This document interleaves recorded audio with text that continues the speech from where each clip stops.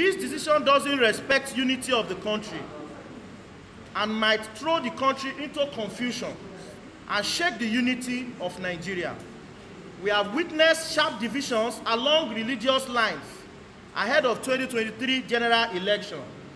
The current security situation and supremacy of a region is also affecting and shaking the unity bedrock of the nation. Political gladiators across the divide have taken up arms and fight via exchange of words on power rotation.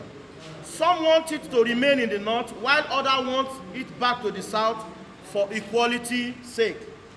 Presidential election in Nigeria is highly influential and powerful, as we all confer greatest sense of belonging to the federation on any ethnic or geopolitical zone that produces the president. This, no doubt, has deepened the agitation for power shift by various regions, and with us, resolved to implore all major political parties to have a deep think ahead of national conventions, ensure that power rotates to the south, as this will ensure that the country remains united and sense of belonging is given to all zoning the presidential ticket to the southern part of the country come 2023.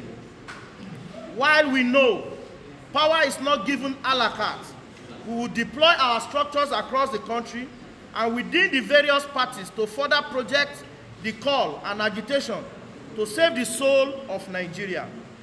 Northern Nigeria has been in power since 2015, and after exhausting the constitutional rights 8 years, by 2023, it is expected that the power will rotate to the south. This is lawful and can guarantee peace and unity of the country, not on the contrary. Let it be known that there won't be either peace, there won't be either APC, PDP, or any political party if there is no country called Nigeria.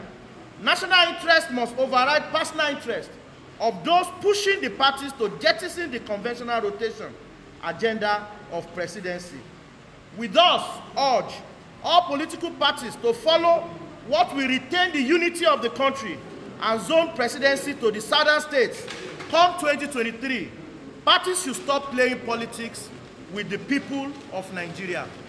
The country is overwhelmed with myriads of problems, ranging from insecurity, banditry, terrorism, decayed infrastructure, etc. We must not compound the woes of the country once again. We hereby reiterate our call for the need of our political parties to shift power to the south for equity, justice, and the unity of the country. This will sustain our unity, ensure that the country remains one, with each region seeing ourselves as stakeholders in the Nigerian project. We must respect zoning, and now is the time for this to be done. Join us as we further agitate and campaign for power rotation to the south. It's not just because we want power to return to the south because we are southerners.